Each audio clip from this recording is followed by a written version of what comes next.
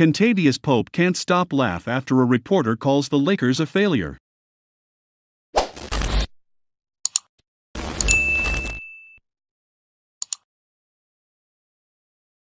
After an interesting summer, the Los Angeles Lakers aren't experiencing the season they expected.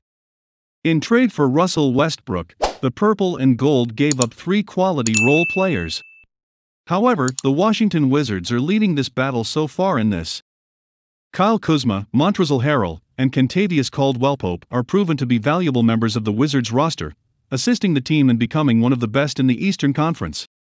On Saturday night, they defeated the Miami Heat in a thriller, improving their record to 11-5 by defeating a direct competitor for the conference's top positions. The Wizards were in high spirits after the victory, and Kentavious Caldwell-Pope couldn't conceal his delight.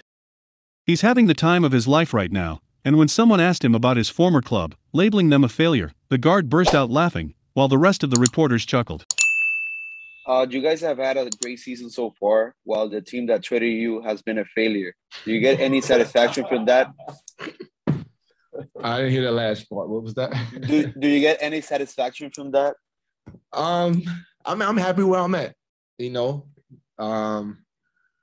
Not really. I wasn't really, too upset about, what happened with the trade or anything.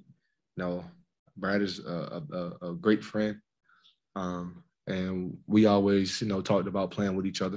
So it was no biggie for me. Already coming off a championship, and it's time to move on.